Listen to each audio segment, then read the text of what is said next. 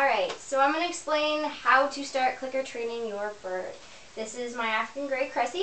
She is not clicker trained, so she does not know what is going on. But basically, just to get you started with your own bird, all you need is your bird's favorite treat. Right here I have a shot glass full of sunflower seeds, because that is what she prefers and she works best at. And I also have a clicker, which you can get online for less than $2 or at a pet shop. It really doesn't matter where you get it or what kind. Clickers are pretty universal. So you just need a clicker, your bird's favorite treat, and your bird.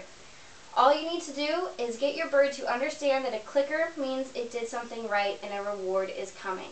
So the only thing that you really have to do to get your bird to understand this is start clicking and give your bird a reward. You want to wait till your bird finishes its treat first. Don't just go clicking away. But that's basically what you do. You just click, give a reward. Keep it a short training session. Make sure your bird's a little bit hungry so it actually wants the treat that you're giving. And that's it. It may take one training session for your bird to start anticipating the treats coming, or it may take a few. It really just depends on your bird. But the main goal of this is just to get your bird to associate the sound of the clicker with a reward. And from there, it'll start trying to do whatever it can to get that click.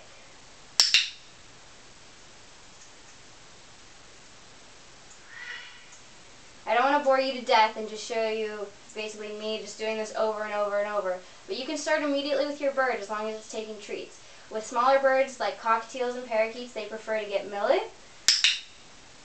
With medium-sized birds, I found that sunflower seeds work, and with larger birds, pieces of nuts work really well. So it just kind of depends on your bird.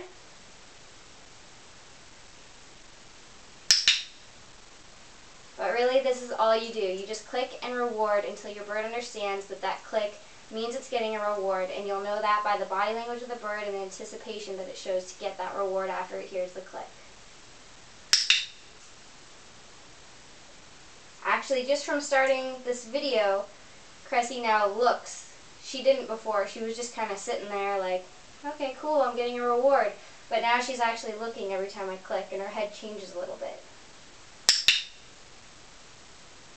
Of course, now that I say that, she didn't do it on the last one, but we'll do one more, and then you should probably go get started with your own bird. There we go. That was a good response.